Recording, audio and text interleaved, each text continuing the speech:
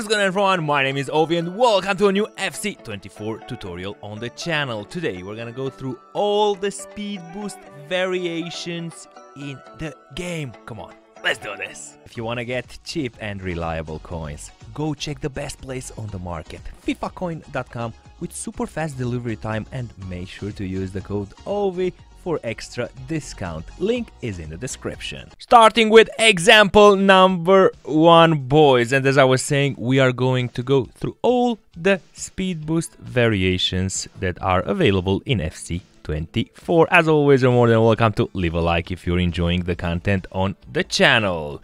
We've got Griezmann here on the left side passing to Nkunku, and the first simple variation is while sprinting, if you move the right analog in the direction of your sprint or at an angle lower than 45 degrees, your player will kick the ball in front, will do a speed boost that will offer you an advantage, a leverage over the opponent. Going into example number 1. Here, as you can see, we've triggered the controlled sprint. Controlled sprint can be done by pressing and holding the R1 button on your PlayStation controller or RB button or your Xbox controller. While we do that, we also hit the sprint button. While we hit the sprint button, you will see that the player will do a boost in his speed, again gaining leverage advantage on the opponent. There are so many variations this season. It is super interesting. The next example is exactly the same. We're doing control sprint with Kylian Mbappe, and then we use the sprint button to kick the ball a bit in front and get rid of that push from the defender. Very important, because you don't want to do a shot while you're being pushed by the defender. Now for one speed boost that we had in FIFA 23, and we also have now in FC 24, it is the step over. In order to do a step over, you need to move the right analog in front of the player, and afterwards, boys, you'll have to move it left and right. As easy as that. The R9 move, let's call it like that, because he kind of made it famous, or that's from where I remember it. After you've done the step overs, you will hit the sprint button and your player will get that amazing speed boost that we are searching for.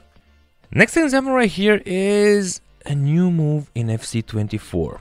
It is a combination of controlled sprint and a right analog movement.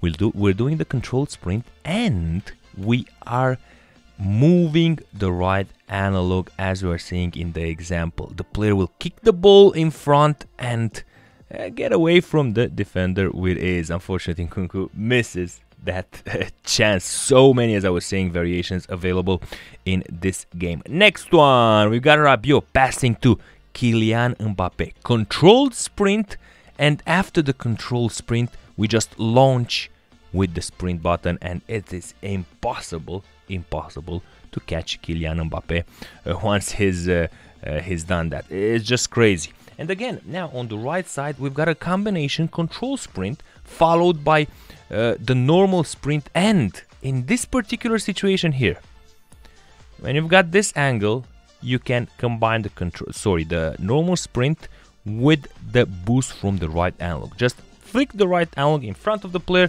Look at that, boom! You're in front of the defender, and you've got a big advantage. Greasy there with a huge miss. I should have just shot the button with more, shoot the ball with more power. Next, we're gonna have Griezmann passing it to Kylian Mbappe, speed boost by using the step over. That again gives us a big leverage on the opponent. The shot, though, not that good from me. Kylian Mbappe now, from the start, we're gonna try and do it with more combinations of speed boost. First one, control sprint, and combined with a normal sprint. We get away there. Next, it is the step over and another sprint. We continue to get away. Then the third one is the right analog sprint, and we continue to get away from the opponent. Those are the 3 combinations of speed boosts that work the best, or ones that work the best from all the combinations in FC24.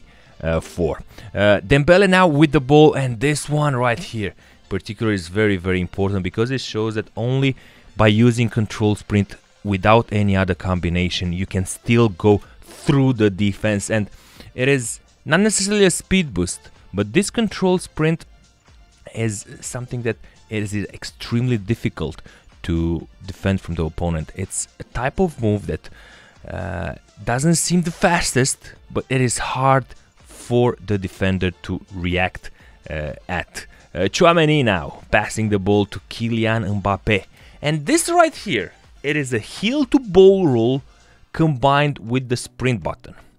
Let's see exactly how this move is performed. It is good, but not one of my favorites, but I still wanted to include it and present it to you. In order to do a heel to ball roll, you will have to press and hold L1 on your PlayStation controller or LB on your Xbox, and you will move the right analog exactly as you are seeing in this example.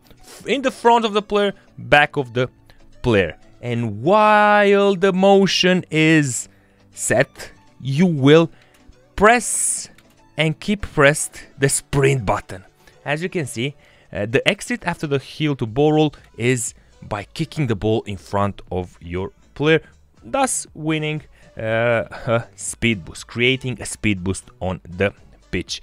This one here is 2 years old, this variation right here with Kylian Mbappé. Press and hold L1 on your PlayStation or LB on Xbox, and afterwards press the sprint button. Look how crazy good it is. Spectacular with Mbappé. Absolutely spectacular. So many options from where you can choose this season. Probably the most versatile season so far in terms of speed boost. We're gonna take one more example right here with Kylian Mbappé that does the same. He does the same. He presses. We press and hold L1 or LB, and afterwards launch the sprint button. Extremely difficult to stop, man, because you don't know where he's gonna go. You just don't know. He's so fast while doing that. Look at that. Boom. With the left. Finishes with ease. Puts it in the back. One more here. Antoine Griezmann on the left side. This one is special because Griezmann is a special player this season. And if you're playing Ultimate Team, you're thinking about a top-notch cam striker. Antoine Griezmann is the man for you.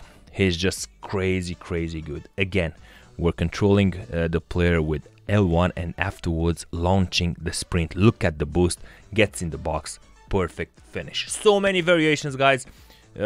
If I were to choose one, I would go control sprint, and even better, I would say that it's the L1 and afterwards sprint combination, because you never know where the opponent will go.